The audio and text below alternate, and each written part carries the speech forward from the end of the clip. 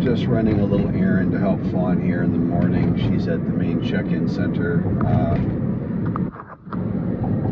setting up for some kind of big function, big training or community outreach functions, what it looks like to me. I do little things once in a while to help a little bit.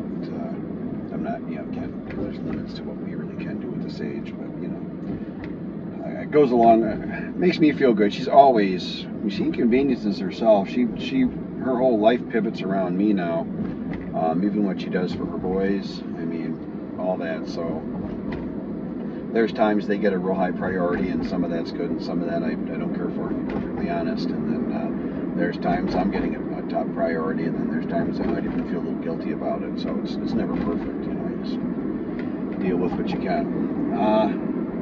But she saves a ton of face by having somebody help her. I've never seen any of the other her female co-workers have a husband show up and help.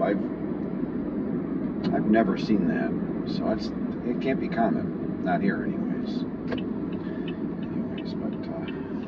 But working on some really kind of complicated content right now, which is not common for me. Some of the stuff gets a little more involved, and I've got a video I've been editing on and off for 2 days now. I take a break sometimes. It's a lot. I'm trying not to screw it up. I'm trying to not be a perfectionist. I am retired, and there's limits to what I want to do, and I only want to can spend so much time hunched over a phone, like working on a video, or whatever. So, but it's coming out pretty good. It's going to be 2 videos. It'll be a part 1 and part 2, which I don't like to do too much, but I can't communicate the idea as well as I want to communicate it in one video.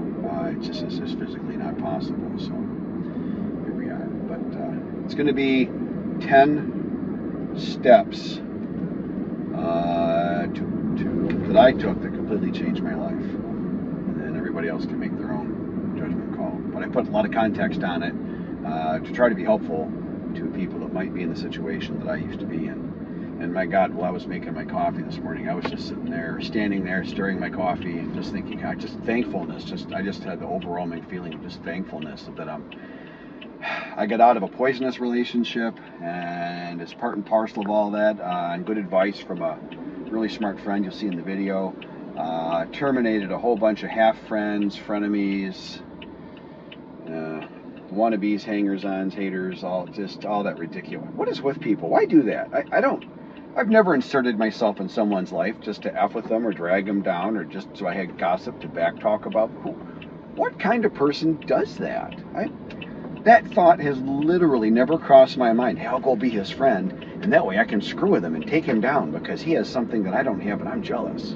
Like, I am unable to even wrap my head around how sad that is and how pathetic that is. And yet here we are. Anyhow, getting all that out of your life, boy, does it feel good. And, and as much as you don't care, and you may not have cared, it still takes a weight off you when it's gone.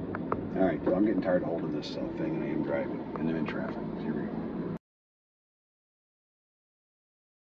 I just love the look of this property. I'm going to try and get some video as I drive by here, see if that's possible. I don't know if I can or not. I just absolutely love the wall or the fence they've put around it. I would probably do something similar. I just think it's really pretty, and they've done a beautiful job of grading the land. That's a pretty good skill they have here. They're pretty skilled at grading and filling the land. That's a big thing here. From an engineering perspective, they tend to fill it all at once, which is the exact opposite of what you should do.